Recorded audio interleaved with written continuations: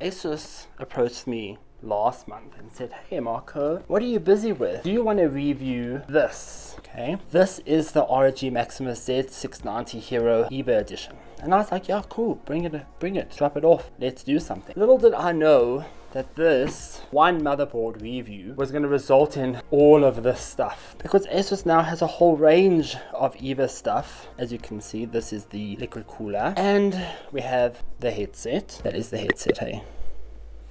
Yes. And we have the mouse pad, and we have the SSD enclosure, and we have the RTX 3080, and we have the mouse, and we have the power supply that comes in a ridiculous box. I mean, this thing is so heavy. Listen, it is like proper solid. The keyboard. This is the case, and the 27-inch monitor. So the goal here is to take all of the stuff, every single component, and build a whole EVA PC. So I was thinking the best way to do this is probably unbox everything first. I know the motherboard I've already had for a while, so I did already put the CPU in, but I'll show you what it looks like. They sent me a Core i9, it's a 12900H. It's quite pretty. They also sent me XPG RAM. That's the motherboard. I'm really interested to see what is inside this damn power supply, because that's a hectic box. So let's open that up.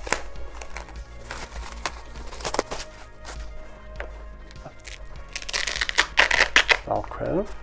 Oh, it's so heavy. Oh god, it's inside here. Cables are in here. Cool little insert. And then here's the power supply. Oh wow, look at that, hey. There's something else.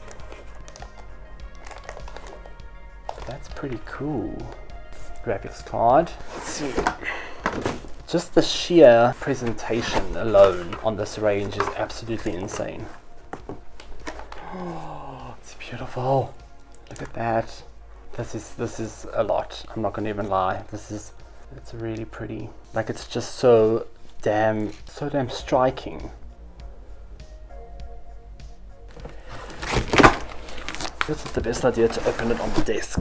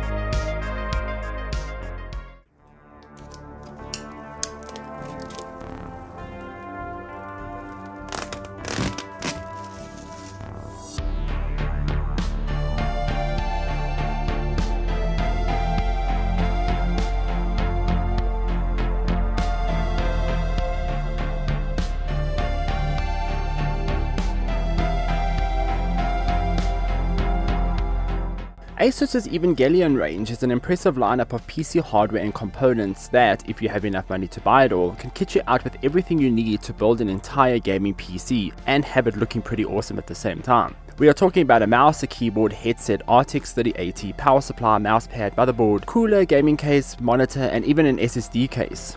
I originally set out to only review the ASUS ROG MAXIMUS Z690 EVA motherboard. However, after I told ASUS I don't have other components to use in the review, the brand decided to send me everything. Literally everything. I have been tripping over boxes and packaging for a week now due to the sheer number of ROG EVA components in my house. But after spending a few days rigorously wiring a PC case in the dark thanks to load shedding, I wanted to fully showcase each and every component I had the joy of playing around with, because it's always nice to see something go from boxes of components to a fully workable PC. PC. This way you can also get a good look at what ASUS has on offer with this awesome Evangelion range. Everything you see in the video is either currently available or plans on being released by the end of the year. You can also get non-EVA versions of this hardware across the range, so if you see something you like but don't like the EVA style, you can always opt for the base versions without the cool looking mechs and neon color palettes.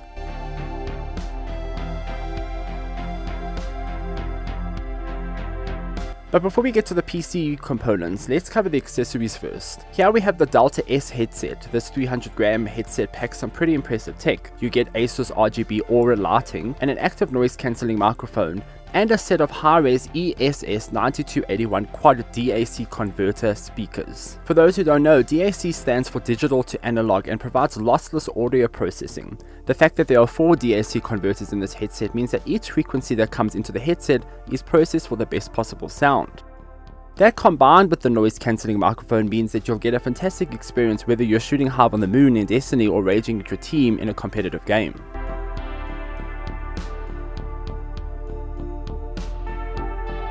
Here we have the ROG KERIS Wireless mouse, and it's definitely one of the most vibrant accessories I've seen. Its bright purple shell stood out on my desk, and even its charging wire is unlike anything I've ever seen before. It is also quite a powerhouse and only weighs 79 grams. It comes packed with a 16,000 dpi ROG sensor with swappable switch design, meaning you can easily change the side buttons to other textures and pressure switches that come in the box.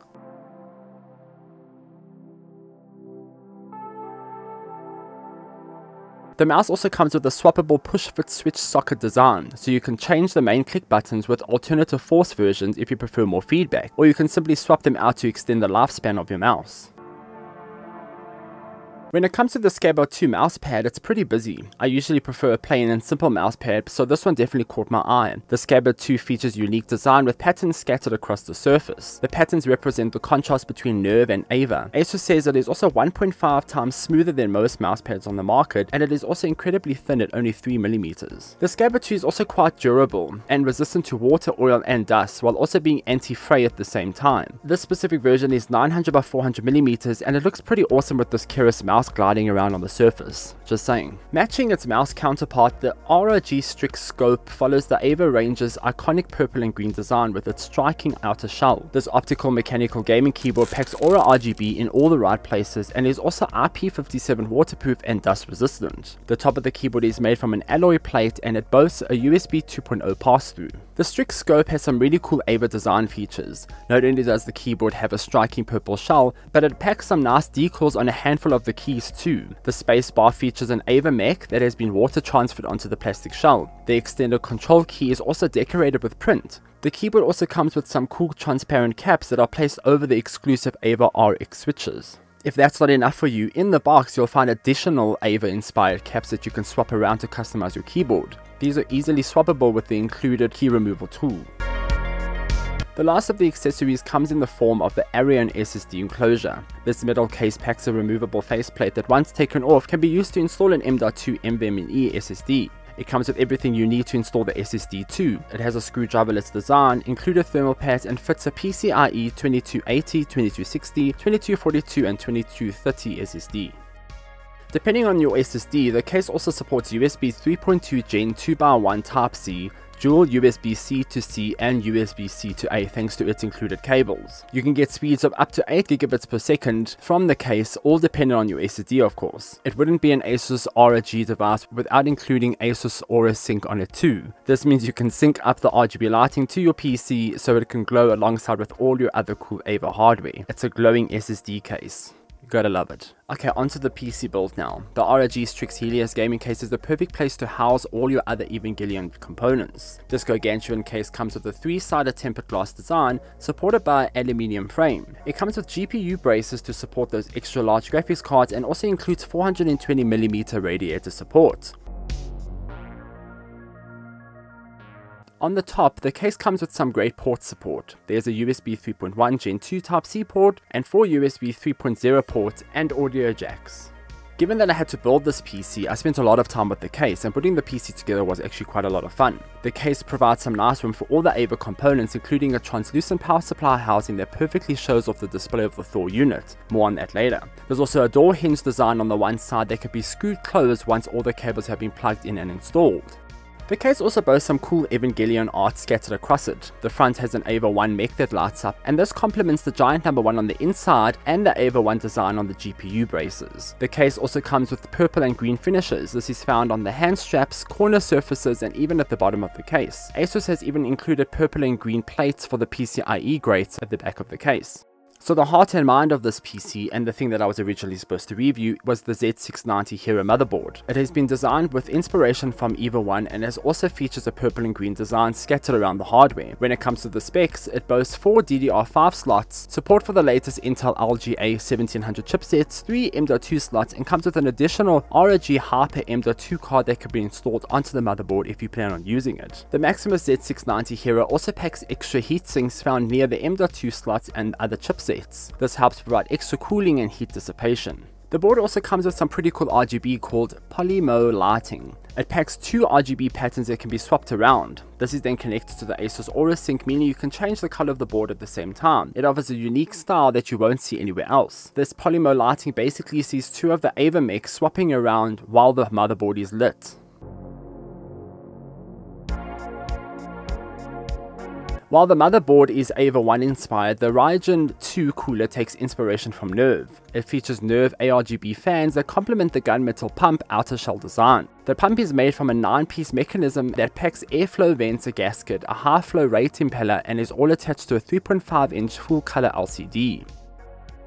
This LCD is then fully customizable and can monitor the fan speed and the temperature, or just showcase some cool art that you have around. Using the Armor Crate software, you can easily tweak this to your liking. On its own, the NVIDIA RTX 3080 is already a chunky and eye-catching GPU, but ASUS has taken it to a whole new level with the Evangelion edition.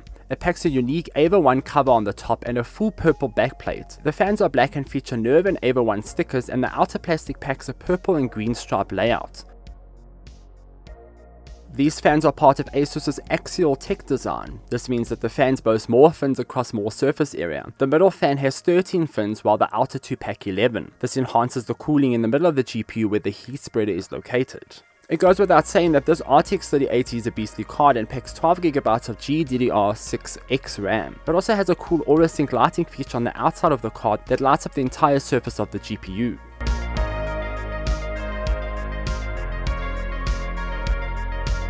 Now, to power this whole PC, you also need a hefty power supply, and ASUS has the perfect one. Usually power supplies are boring metal boxes with wires sticking out of them, but ASUS has designed the ROG THOR 1000W to follow the stylish EVA style sheet. This is seen in the Nerve artwork found on the one side of the unit. It comes with a light up ROG logo and a crystal edge that can sync to your system's lighting. It also packs a wattage display that can show off what your PC is currently using.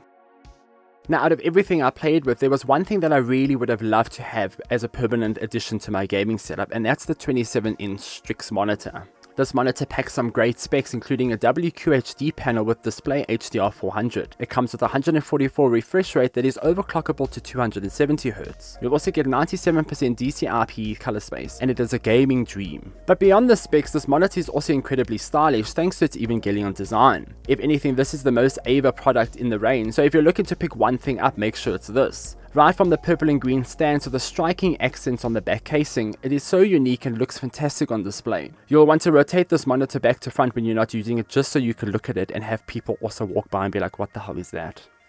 It also comes with all the ports you'll need, including audio out, 2 display 1.4 ports, 2 HDMI 2.0 ports, and 2 USB 3.2 ports. It also supports Aura Sync, so you can sync the ROG logo at the back to your PC and everything else you have lit up at the same time. So there you have it, the entire ASUS ROG Evangelion range. I had the absolute best time working on this project. Everything worked so well together, and you can definitely feel the ASUS ROG ecosystem working when you combine all the products together. Throughout the week I had load shedding, and it was really fun to build this in the dark. And for those who don't know, load shedding is when your power gets taken away because there isn't enough resources in the country to power everything. So I built a lot of this PC in the dark, and while that was frustrating, nothing comes close to the power supply issue I had. And it's probably the only issue I had the entire week with this PC build. The only issue I had was the CPU cable was too short for the case.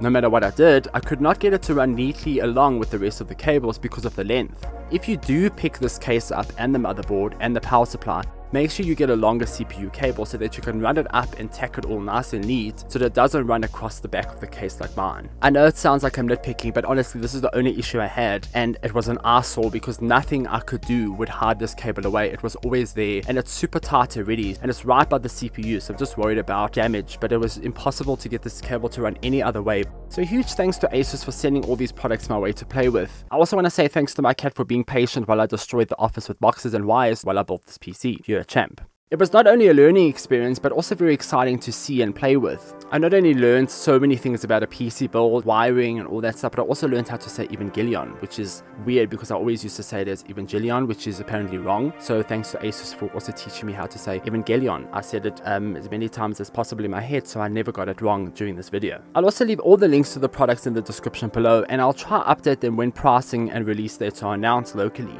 Again, thanks for watching guys, and if you have your eyes on any of these components, let me know in the comments down below. Please do like and subscribe. Until next time, farewell.